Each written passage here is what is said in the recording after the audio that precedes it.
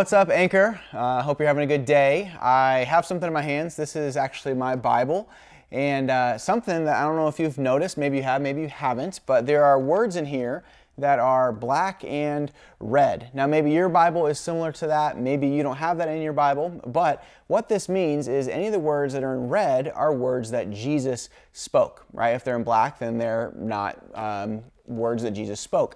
And so to me, I think that's super cool. And maybe you do as well. But maybe you're tempted to think that, man, the red words must be more important than the black words. And I understand what you're saying behind that, right? These are the things that Jesus said, and that, I guess, would be more important than what Moses said or Daniel said or, maybe Paul said.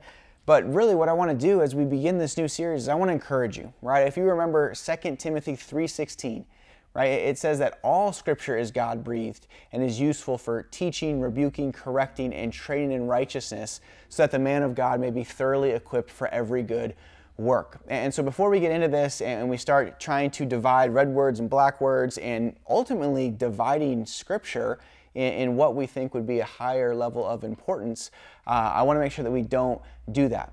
But what I do want to do in this series is talk about things that Jesus said. And the series is actually called Things Jesus Never Said, right? Here's the deal. To understand more of what he said, maybe we should look at some of the things he didn't say. And so today, we're going to be talking about something very important, what Jesus didn't say on the topic of forgiveness, all right? And I know forgiveness is challenging, it's hard, but we're going to go through it. So think right now off the top of your head, who is somebody that you know that's really annoying? Like really annoying. Maybe it's a sibling. Maybe it is somebody online. Maybe it is, someone, who knows, wherever in your life, your sphere of influence. Chances are, if you don't have someone in mind right now, then you might actually be the really annoying person. I'm just kidding. Just kidding. Kind of. But no, seriously, just kidding. Here's what I want you to think about. Jesus never said things like this. He never said, Father, forgive them, for they know not what they post. Right? He never said that. He never said, sorry, you've sinned too much. I can forgive everyone else, but I just can't forgive you because you really get on my nerves. Those are things that Jesus never said. And for me personally, I'm so excited that Jesus has freely forgiven my sin and that he's freely forgiven your sin as well. And so as we dive into this topic of forgiveness, I just want you to go with me. Okay, where we're going to go is we're going to go to the Sermon on the Mount. And we're going to look at something in the middle of it, right? This incredible sermon that Jesus gives. And he shares with us in Matthew chapter 6, he shares with us kind of how we should be praying. And in doing so, sheds a lot of light on this issue of forgiveness. Okay, here's what he says. Matthew chapter 6, we're going to start in verse 9. He says, "This then is how you should pray. Our Father in heaven, hallowed be your name. Your kingdom come, your will be done on earth as it is in heaven. Give us today our daily bread." And then right there in verse 12, he doesn't say, forgive us as we continue to hold grudges. Or, something along the lines of, I can forgive you, but I just can't forgive other people. This is what he says in verse 12. "Forgive us our debts as we also have forgiven our debtors," right? "And lead us not into temptation, but deliver us from the evil one." And so what I want to do is just kind of unpack that a little bit. Because at the end of this prayer, Jesus goes a step further. He says this in verse 14. "For if you forgive men when they sin against you, your heavenly Father will also forgive you. But if you do not forgive men their sins, your Father will not forgive your sins." And so just as we start, this creates a lot of emotion, right? Talking about just the topic, the word forgiveness, the topic of forgiveness, of do I have to forgive? Why should I forgive? Are you sure about them? There's a lot of different emotions, and I get it. I don't know exactly what's gone on in your life. I don't know maybe some of the things that create this issue around forgiveness. Maybe it was a boyfriend or a girlfriend that cheated. Maybe it was a best friend that lied.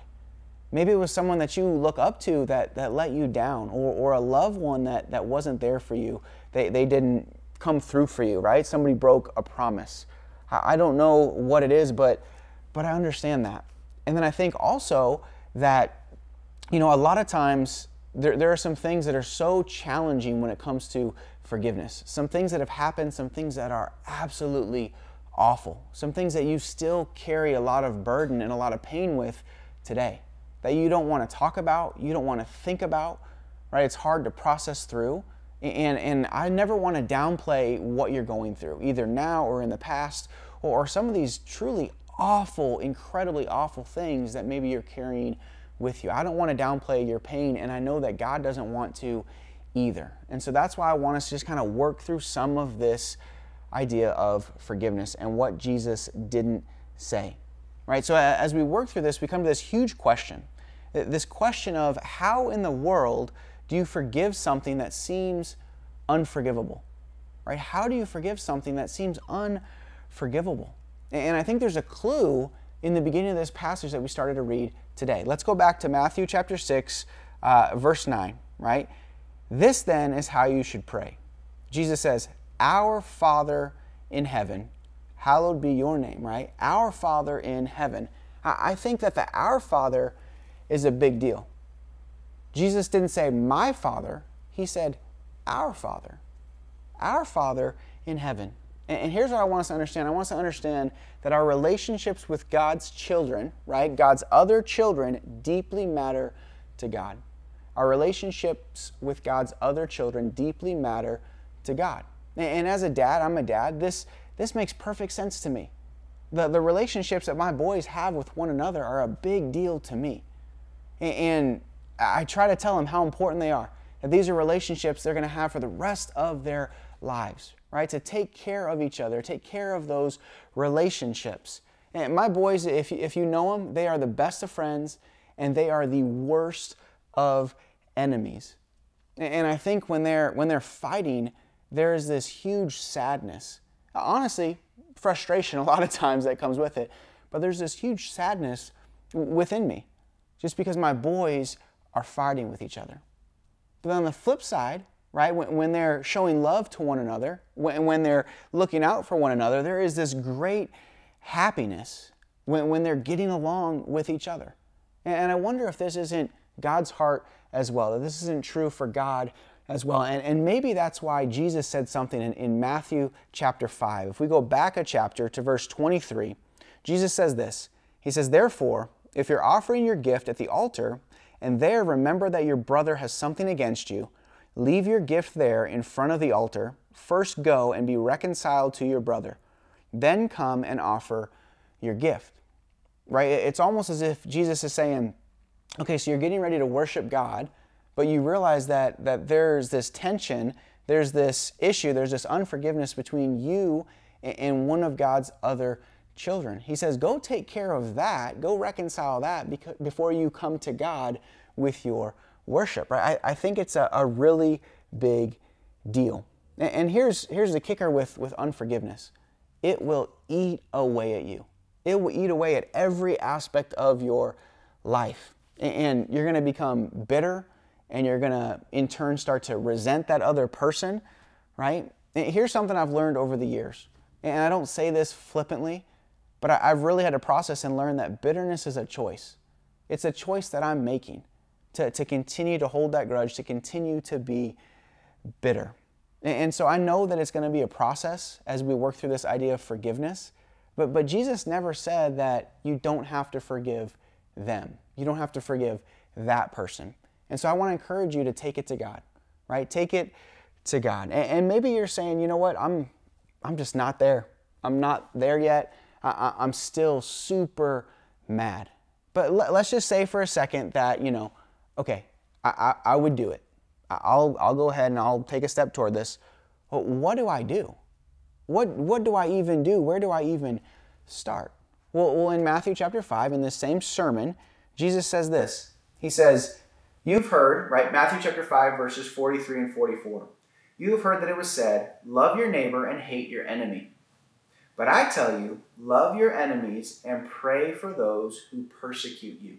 Right? That's what Jesus tells us to do. Pray for those who persecute you.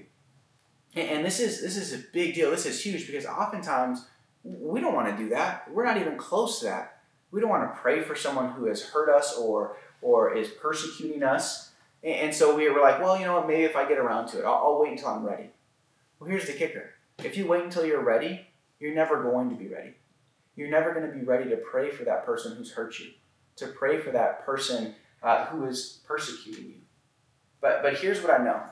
I know that as you begin to pray for them, your heart will begin to soften, right? Your heart will begin to soften and it will begin to change. And so praying for them is a really big deal. And here's what I want you to know if you're taking notes. Your prayer may or may not change them, but it will change you. Your prayer for them may or may not change them, but it will changes. It always changes you. It will change you. Okay, and so I think that that's a very important thing when it comes to forgiveness. And so let's say that you go and you're like, all right, I'm going to begin to try this. I'm going to pray for my enemies. I'm going to pray for people that persecute me. Okay, but how? How is this whole forgiveness thing going to work out? What's this forgiveness thing going to look like? All right, and so what I want to do is I want to go to Colossians chapter 3. Right, in Colossians chapter 3, this is written by Paul, and in verse 13, this is what Paul says. Okay, verse 13 says, "Bear with each other and forgive whatever grievances you may have against one another." Right, bear with each other, forgive any grievances that you may have with one another. Forgive as the Lord forgave you. Think about that for a second. Forgive as the Lord forgave you. A few simple words, but they're so powerful. See, when it comes to forgiveness, right? The forgiveness that we've gotten from the Lord, we don't deserve it, right? We didn't do anything to earn it. And so if Paul tells us to forgive as we've been forgiven, well, then they don't have to deserve it. They don't have to have earned it. We don't deserve it, and we didn't earn it. And so therefore, I know that I can step toward forgiveness knowing that that person doesn't deserve it, and they definitely haven't earned it.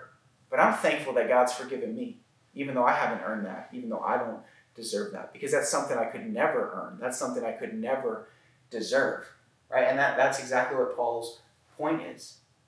And so think about how many relationships could be healed or could be mended when it comes to forgiveness, right? The friendships that could be in a better place. The relationships with your family that could be healed, right? So many different relationships with other people could be better if we were to begin to practice forgiveness. And so Jesus never said that we don't have to forgive them. In fact, he said the exact opposite. Forgive as you have been forgiven. And so as we go through this series, that's exactly what we're going to be doing, is looking at things Jesus never said. So just to close, Matthew 6, 14 and 15. If you forgive men when they sin against you, your heavenly Father will also forgive you.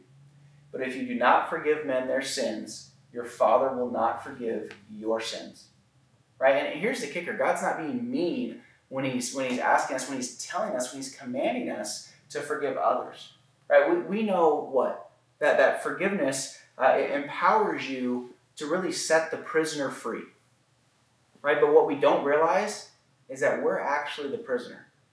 And so I want to challenge you, I want to encourage you to take some steps toward forgiveness this week because it's something that we've been called to do. Let me pray for us. God, thank you for an opportunity to work through, to wrestle with the topic of forgiveness.